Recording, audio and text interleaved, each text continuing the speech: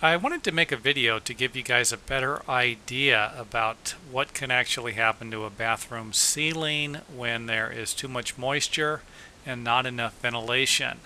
What you're looking at here is a small spot on the ceiling of the bathroom. And of course it's from an accumulation of moisture because there isn't enough ventilation. Now here's the ceiling after about 5 minutes of being in the shower. Now remember, the door was closed, there are no windows, and the ventilation fan in this bathroom wasn't working, and realistically it wasn't working. You know, on a scale of 1 to 100, I would say this thing was probably working at about 20% capacity. It wasn't even close. Otherwise we wouldn't have this problem.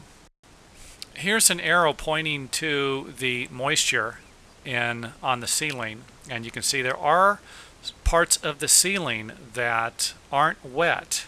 Now here's another arrow pointing to the parts of the ceiling that are still dry. Now another problem with this bathroom, and I don't like to see this, is they used flat paint or a satin-based finish in a bathroom, and this basically lets the water absorb into the drywall a little faster than semi-gloss or a high gloss. Now here's another picture. I took a couple of different pictures of the ceiling to give you guys a better idea about how much moisture actually accumulates on top of the unventilated bathroom ceiling. So again, another picture from a different angle.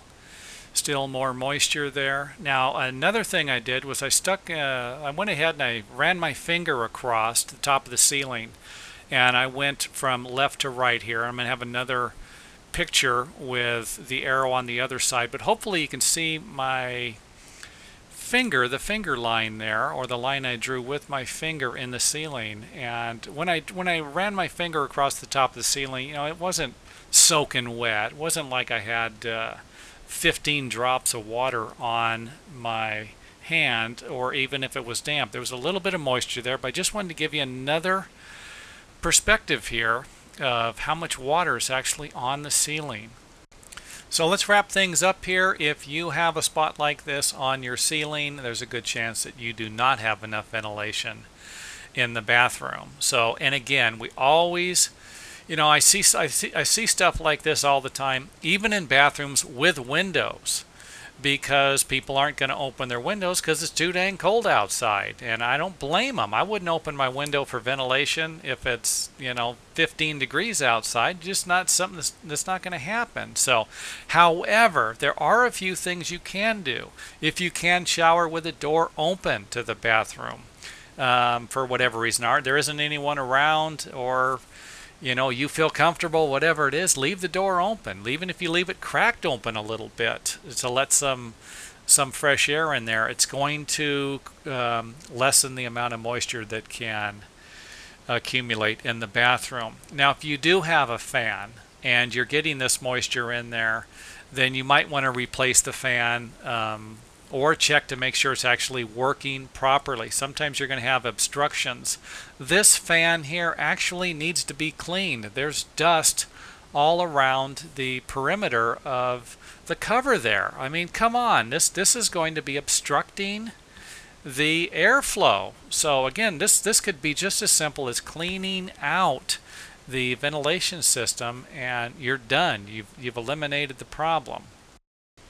Again, I already mentioned this, but if you have a flat or a satin-based finish on your bathroom walls or ceilings, it wouldn't be a bad idea to paint these walls and your ceiling again with a semi-gloss. I've never painted a bathroom with a flat or satin-based paint because of problems like these. If you have a semi-gloss or a high gloss finish, and again a semi-gloss is fine, then the moisture isn't going to be absorbing as fast into the drywall as you would with a flat or a satin finish. So again, this problem here we're looking at, you can leave the door open.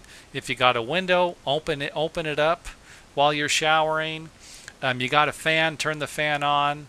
If the fan isn't working, see if there's anything blocking the fan, dust, dirt, an accumulation of lint, you name it, or even snow. If you have a nice thick layer of snow on top of your roof and this layer of snow is blocking your ventilation duct, then of course you aren't going to be getting a lot of air out of the bathroom. So again, anything you can do to reduce or eliminate moisture in your bathroom should be done. And again, you guys, let me know if these videos help. If you like them, I'm going to keep making them anyway, whether you don't or not, but I'd love to see a thumbs up every once in a while or some nice comments.